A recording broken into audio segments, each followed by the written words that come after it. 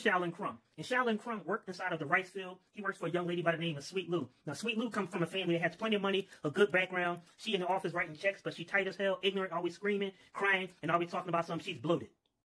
This is Sweet Lou, the boss, sitting in the office counting out that money and trying to divvy up the pay for everybody, but she penny pinching. She making sure everybody get equal pay. You could have been working there 20 years, 10 years, or 5 years. Even if you're a new employee, everybody makes the same amount. She's a nasty motherfucker.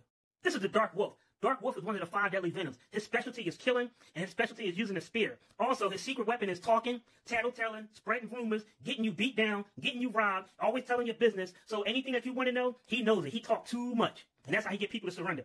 Now, the Dark Wolf snuck past everybody, made it into the office, and went to kidnap Sweet Lou. He started talking to her to death. She screamed and hollered, "Oh, somebody help me! Crumb, where you at?" I said, "Yo, why that bitch call me? It's like 100 other people out here. Yo, why she calling me? She didn't even get my money for last week. I ain't the fuck going in there. Somebody else go." Dark Wolf told Sweet Lou, "If you don't follow me, you got 2 choices. Either I'm going to kill you, or the second choice, I will talk you to death, tattletale, tell you everybody's business and your business and everything else." So Sweet Lou agreed to go with him, and she kept calling, "Shaolin Crumb, Shaolin Crumb." Shaolin Crumb heard her out in the field, like, "Yo, why that bitch calling me? She didn't even get my goddamn money. Fuck that. I ain't get my ass whooped."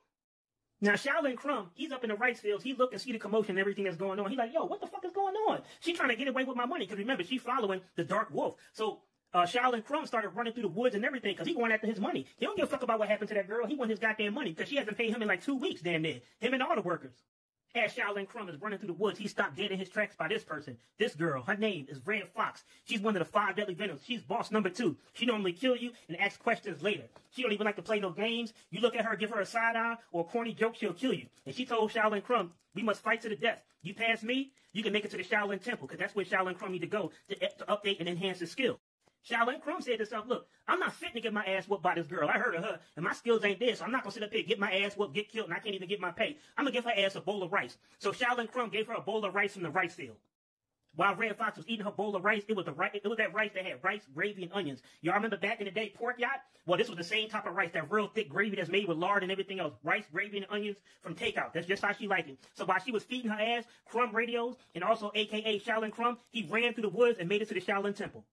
Once he made it to the temple, he just saw the Shaolin monk, the abbot, the master of all monks, DJJ. He just got finished towing a horse carriage, and he was pissed off because he had to use the bathroom real bad, and one of the monks peed all over the toilet seat and never wiped it off, so when he sat down to go, he sat in it, but he agreed to train Shaolin Crumb.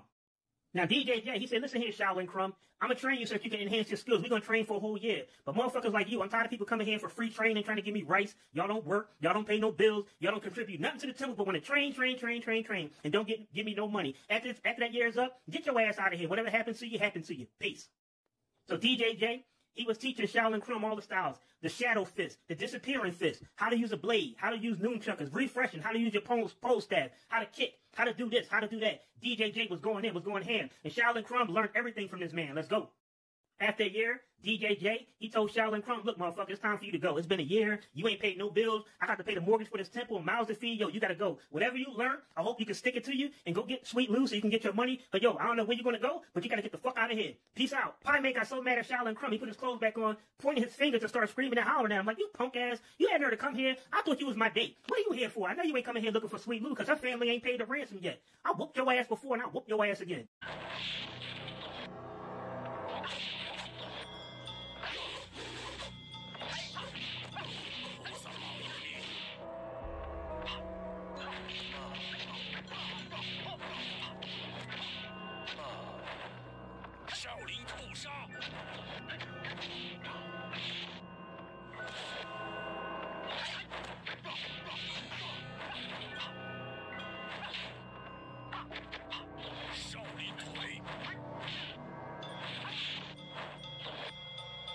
Shaolin 扣杀。